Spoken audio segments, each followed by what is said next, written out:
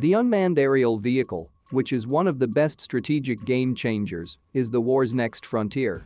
Currently, India is reportedly buying 30 MQ-9B Predator armed drones that were produced in the US.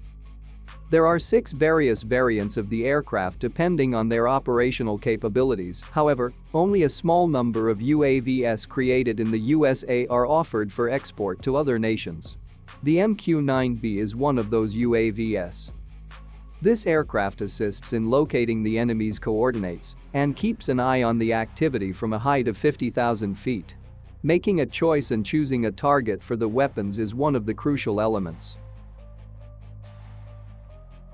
The use of unmanned aerial vehicles in recent wars in Russia and Ukraine was crucial for remotely striking enemy targets. Since these aircraft are unmanned, they can go and hit their targets at extremely high altitudes. Beyond any reasonable expectations, American technology can undoubtedly aid India against its nearby adversaries.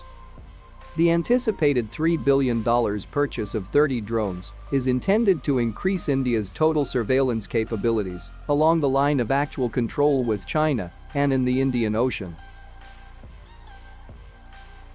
Notably, the MQ-9B drone is a variation of the MQ-9 Reaper, which is said to have fired a modified Hellfire missile last month that took out al-Qaeda commander Ayman al-Zawahiri in the center of Kabul.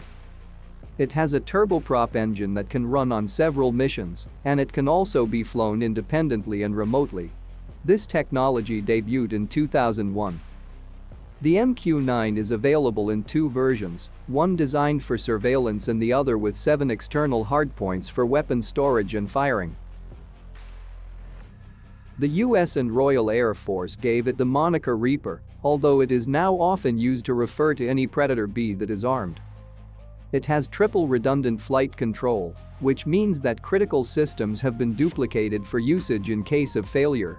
One of the best strategies for lowering the likelihood of a significant issue affecting is redundancy and have a more effective flight control system. It is capable of working with both the Ku-band satellite communication network and the C-band line of sight data connection control. Its operational availability is 90%. It can also be self-deployed or transported by a cargo plane like a C-130 transporter.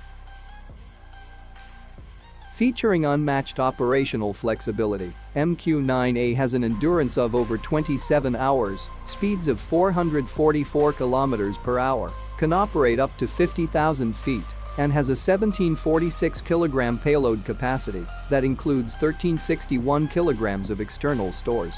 The aircraft carries 500% more payload and has 9 times the horsepower.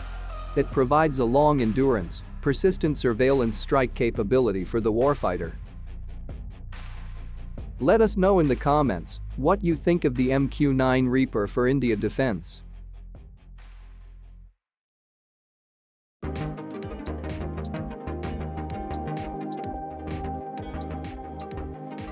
If you liked our video, please subscribe to our channel.